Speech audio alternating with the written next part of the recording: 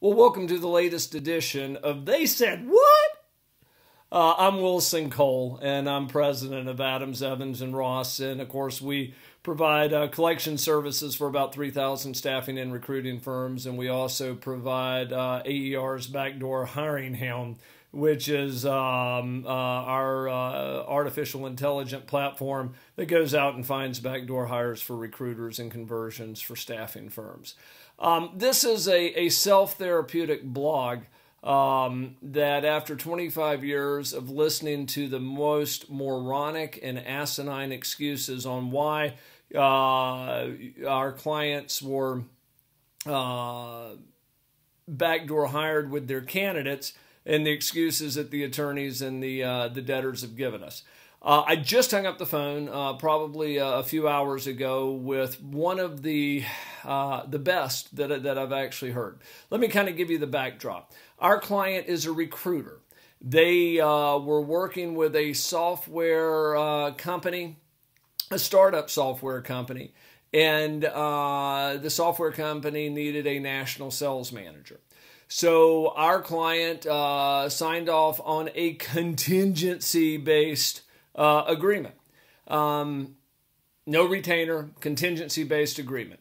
Our client provided 3 to 5 candidates over about a 45-day period. The CEO of this startup just had horrendous time management skills, was constantly canceling interviews, was out of town at company retreats for 2 weeks while they're a startup and doing company retreats. I'm not going to judge, but so this thing goes on and on and on and on. Finally, our client gets an email after they set up an interview for one of their obviously the best candidate that they had supplied, and the email, and I'm kind of paraphrasing, basically says, "Look, you're taking too long to find us talent. We're canceling the search." Well, about 2 days later, they hire this candidate. And so our client retains us, and I'm kind of looking over the paperwork, and I'm just kind of shaking my head that this hasn't been paid.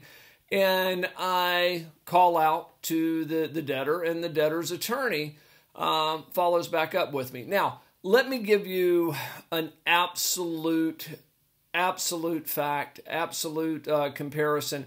Every time you are dealing with a stupid client, I can assure you that their attorney will be equally as stupid.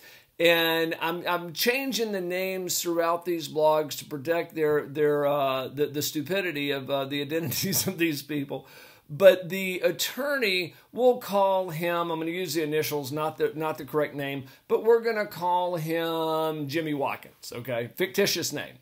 But his law firm is named Watkins the Firm.